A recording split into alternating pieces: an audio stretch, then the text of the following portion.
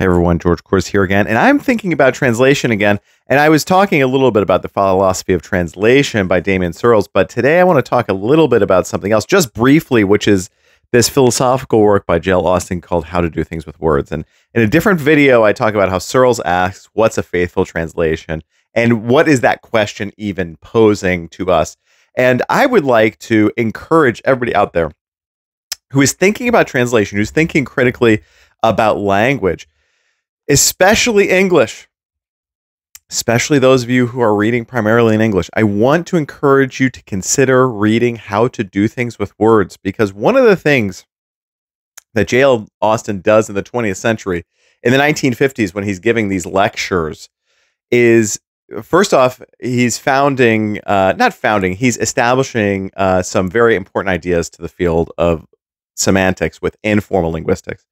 But he is giving us criteria to move away from the true-false assessment of a statement. And here in How to Do Things with Words, he talks a lot about a happy or an unhappy statement with regards to various quote-unquote allegedly performative statements. Now, what does this have to do with translation? Well, what I would posit to you is that indeed, we need a more nuanced discussion of translation. I've noticed there's been controversy about certain translators. There's been all sorts of stuff going on about translation. What's a good translation? We're very excited about certain translation. There's a lot of hype about certain translations.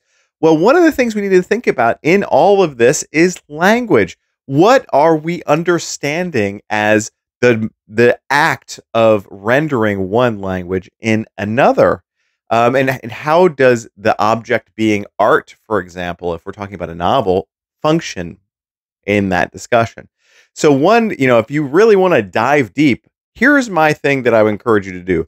Go out and find How to Do Things with Words by J.L. Austin and take a look through this. It is dense. It is maybe not the most exciting read in the world for a lot of folks.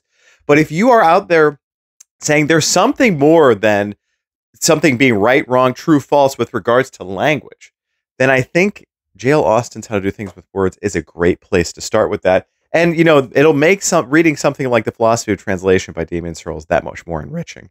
There's a lot to think about here. I have a lot of thoughts about translation. I know you folks do as well. I want to thank you for being here with me today. If you want to visit my website, georgekors.com, go for it. You can learn more about me. I hope you're safe, and I hope you're having a good day. Thank you so much.